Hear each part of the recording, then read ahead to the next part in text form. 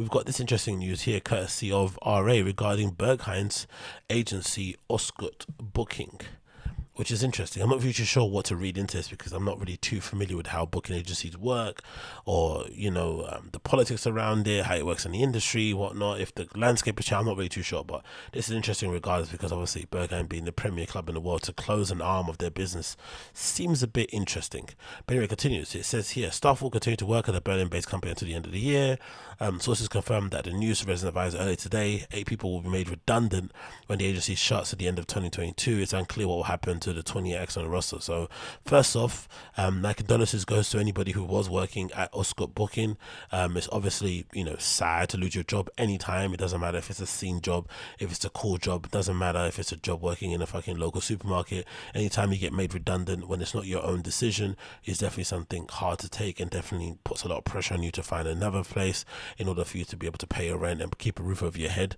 But I've always found for myself, usually it's really bad at the beginning, but usually the only comforting thing I think that can come from it is that that it can't get any worse.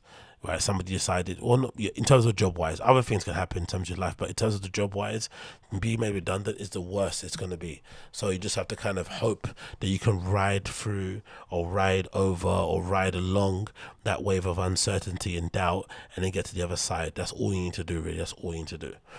It continues to, and plus as well, if you've got Berghain on your CV list, I'm sure that will maybe help in terms of you finding other occupations, maybe in the same space, or changing career.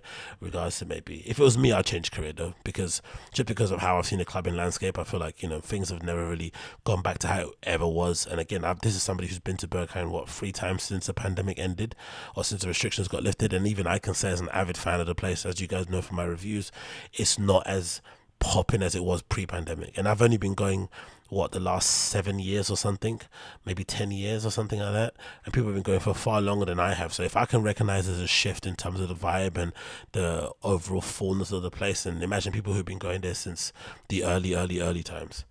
Anyway, it continues. Osgut Booking, which represents Ben Clock, Steffi, Marcel Dietman, and more, launched 15 years ago. 5 artists, Sadif Adassi, Nati Sears, Jacko Jacko, Fadi Moham, and Lukuti joined earlier this year. Yeah, exactly. They made a big deal about it because they're all residents. And they announced it. All the agencies, the last arm of Berghain's operation to close following the label Osgut turned in December. For the 16 years, the outlet was dominant force in dance music, beloved for this mixed series of dozen EPs and albums. Its final release was 16th anniversary compilation, which was called, or whatever that name is, the correction, the previous of the article, it was 15. Okay, cool. So time to speculate. So the only thing that I'm kind of speculating about that's kind of throwing me off is that recently they made a big song and dance, and usually I don't feel like they did this. No, they did actually. I'm lying, because I remember them posting it on their Facebook instead. They'll post like a detailed thing when they had a new resident. But I felt like obviously with social media now, they made a real big effort to announce their new flipping resident DJs who they had on board, right? Sadif Adassi, Nati Sears, Jacko Jacko, Fedi Moham, and Lakuti. It was like a big deal. These guys have finally made it to be resident DJs. They'll be playing there every single week, willing there with as long as they're willing, or the kind of calendar permits them to. So if they're closing the booking arm of it, which would be the booking agency that would be booking them to play other places too. So if you're going to get these guys to play in your place, you go or contact the booking, obviously. Then it might mean that either they're going to just have them all be integrated within Berghain overall, so it's not like a separate thing. So it's all going to be maybe in-house in like a terms of under the Berghain umbrella. So it's like you're booking a Berghain resident, you have to kind of email, info at Berghain, or info at, bookings at berghain.com, whatever it may be. Or this might mean that they got them on board as like a kind of kind gesture to make, because they love what they did and they wanted to give them a boost in terms of allowing them to get more gigs. But the plan was always to have them be residents, but then have their own representation in terms of booking, because they don't have the resources or the time to do the booking side. Because I'd imagine running a club day to day, especially in a post-pandemic world, even though it's sort of full as they are, I guess the operations behind it, with dealing with regulations and all this red tape stuff, is probably more difficult than it was prior. I'd imagine so. Things have gone a bit tighter in terms of the supply chain, in terms of getting stuff in, Brexit, all this shit, right? I'm sure it's affected it. So maybe they have so much on their plate, they'd rather not have a separate booking agency and run the club also. So they're just going to say, hey, get rid of the booking agency. You guys have your own agents anyway, which are kind of managers sometimes, right? Some people have managers that get them shows, some people have agents that get them shows, so the line can be blurred in that terms of maybe just representation. Especially if you're a bigger person, you may be signed to a talent management company overall, and they, can look after all that stuff. So maybe they're like, we're seeing it change. We're seeing artists come to us who want to play, who have no representation. Some have, a group representation, whatever it may be.